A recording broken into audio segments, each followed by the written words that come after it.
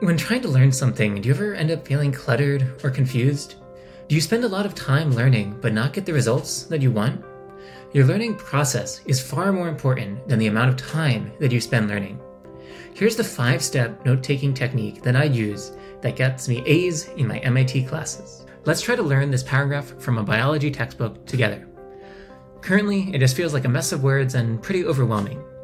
Step 1 is to write down the names of things that you think might be important.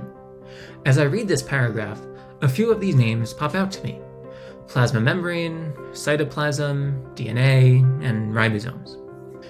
Identifying these concepts is the first step of taking this jumbled mess of words and turning it into something understandable and giving it a clear structure in my mind. In the next 3 steps, I'll show you how you can use these names to build a deep understanding of the ideas.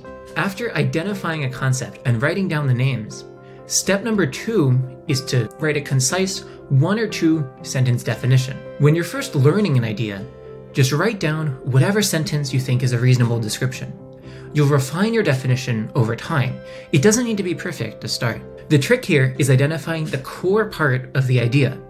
Ask yourself what you think the most important part of the idea is in your mind and use that as your definition. The core idea of the plasma membrane, to me, feels like that it covers the cell. It's sort of the shell around it. And then the cytoplasm is the liquid in the cell, like a yolk in an egg. Names do not give you an understanding of an idea, but they give you a critical foundation to build your understanding on top of. By taking these notes, I always feel incredibly productive. I'm both first structuring the notes into something understandable in my brain.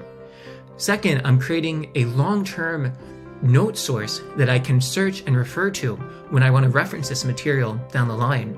And 3, I'm immediately creating flashcards that I can use to practice and really deepen my mastery of these ideas afterwards. At the end of this video, I'll show you what this looks like for real notes that I've taken in my lectures. So, a concept definition can only contain the core part of an idea. Unfortunately, I often won't begin to really understand something until I do step number 3, adding extra questions or details about the concepts that I'm learning. Here, I can add ideas both from the paragraph itself, or I can just follow my curiosity and write down other things that I want to know about these concepts. For example, I might want to know what this plasma membrane is actually made of, or how ribosomes produce these proteins, or even before that, just what these proteins even produce. I know that in a few weeks, I'll be sitting at some exam asking myself, what does a ribosome do? Write down that question now so that you can begin practicing that recall. Step 4 is where we start bringing things together and adding organization to our notes in the form of hierarchy. This is the core trick that enables you to learn any complex idea. First, let's take these questions and move them underneath the concept that they're describing. I like to call these questions descriptors because, well, they're describing the concept that they're referring to. In RemNote, I can then indent these underneath my concept to start organizing my document into different sections. All I need to do is press Tab to indent this bullet. We want our notes to be as short and snappy as possible so that we can refer to them and read them really quickly later. We have some redundant stuff here, so first let's remove cytoplasm. We can just say, what's the consistency? And then actually we can also remove what here. We can just say consistency. This is a really convenient shorthand for asking yourself to describe a concept in more detail. What is its purpose? What is it made of? And each of these I can write down in just a moment, even while I'm in a lecture or thinking about an idea. This doesn't only work for questions about the concepts, but also works for breaking down concepts into smaller and smaller parts. But we can actually just take them and group them underneath a bigger concept of the cell.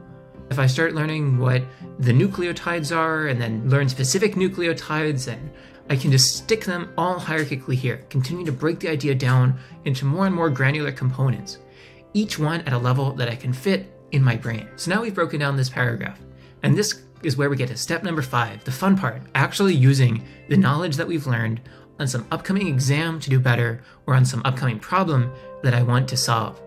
First, I can just run a search through my notes and immediately find these ideas to extract them. Maybe I'm writing an essay and I want to refer to some idea, or maybe I'm just thinking and refreshing myself and I want to quickly bring this note back to mind. Next, I immediately have all these flashcards generated. So if I took these notes in lecture, I can go and quickly begin practicing them and internalizing my understanding of this idea. And then third, when I continue to learn more about this idea, I'll have already begun mastering these core components and these core names. When I start doing practice problems or practicing these flashcards, I'll notice errors in my thinking. And because I've taken the time to write down these notes explicitly, I can then go and fix these errors and really quickly improve my understanding. Here you can see what this looks like in my real RemNote account from when I took this biology class. I grew more knowledge around this core idea of a cell, both learning more of the different components of the cell and then breaking down those concepts into other smaller concepts. So here are some computer science notes. You can see that I use the exact same approach. I was learning about this specific algorithm. I asked myself questions about what its purpose was, its procedure, how long the algorithm takes to run, and I just continue to break it down into smaller ideas. So that's all you need. It's a simple framework, but I've used it to learn tens of thousands of cards in all of my classes. I followed up on learning those cards by practicing them with spaced repetition, the most effective way to learn. If you want to learn more about that, go check out the video here, or go try it out yourself in RemNote.